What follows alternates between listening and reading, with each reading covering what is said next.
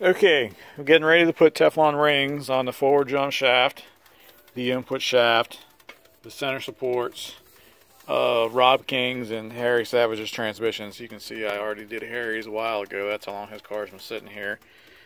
Notice the bushing placement in this drum versus the bushing placement in that drum. This one went really good this morning. Figures I'm not trying to make a video and things go really good. Why Teflon rings over scarf cut rings? A scarf cut ring is a ring that has a cut in it.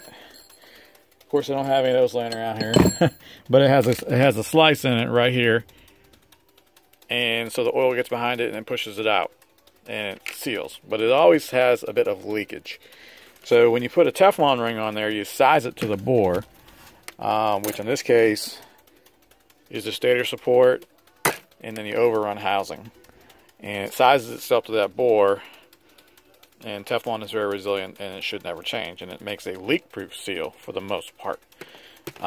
Same thing on the center support. The center support uses an iron ring, which is much like a piston ring in an engine, except it does have little hooks to keep it shut.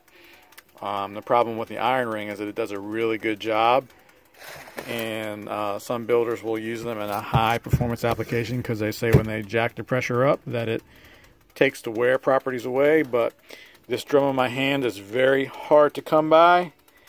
And you can get them, but most of the ones you're going to get are going to be undersized by the mass transmission warehouses. So why am I going to take a chance on destroying the inside of this drum with those rings ride? I'm going to run the Teflon rings, which are much more forgiving. They will not wear the inside of this drum. So in order to do that, here's my input shaft tool. It works on the forward drum. I'm going to slide the Teflon ring down there, and then I'm going to force it into the groove. I need 2 hands for that, so I will be back.